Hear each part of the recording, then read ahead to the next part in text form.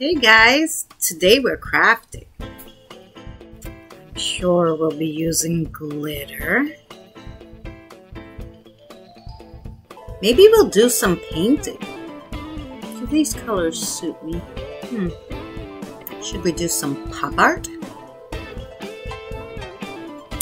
I don't know what we're gonna craft today, but let's get started.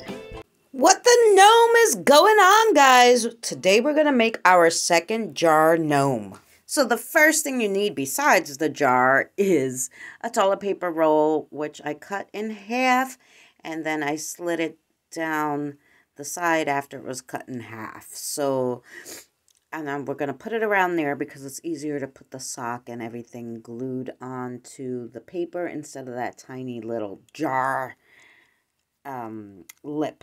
So once we got our paper on, I actually ended up trimming it a little bit so it wouldn't stick in the sock. Get a sock that you like and stuff it. I'm actually going to put a pom-pom on mine, so I'm going to cut it. Okay, so I put a little stuffing in the center, turned my sock inside out, and put a rubber band after I cut it at the heel. And now we're just going to turn it back inside, the right side up, and put a pom-pom. So we turned our hat back the right way, just glued on a pom-pom, put some stuffing.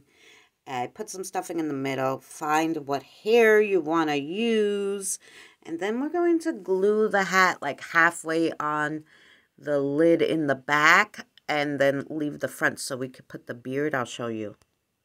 All right, so I glued the hat just around the back of the lid, then I glued to the front lid the beard, and now we're going to pull the hat down once we find his nose. And this should all work out. Make sure you don't go over so you can't screw your jar in, because it needs to be on top of the jar. Hopefully this will all work out. Let's see, guys. Okay, guys, so here it is. Unfortunately, I could only use a pom-pom because the jar was so wide that the sock almost didn't fit. So, unfortunately, he has this color nose. Yeah, unless I wanted a bright pink one. And if I knew this, I would have used a different color beard. But it is what it is. So now we're going to decorate it a little and hope that it looks better, like the nose pops. Let's see. So guys, there she is. Basically, I gave her a broom. Oh, what I did, because I just thought the nose was like so... I hated the nose. I was going to scrap the whole thing. But then what I did was just take a piece of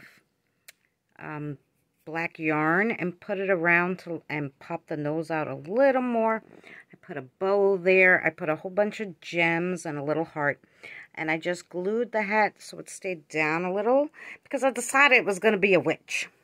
And I put that broom on the hat, which is the lid part. And then I put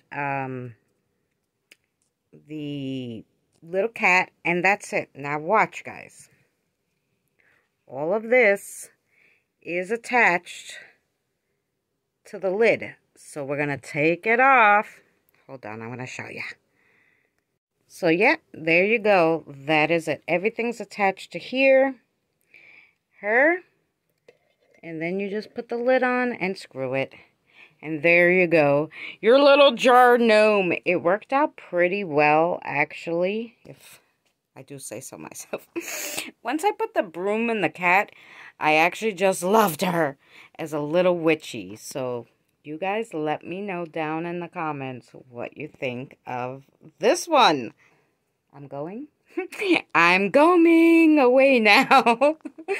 Much love to you guys, and we'll see you on the next adventure.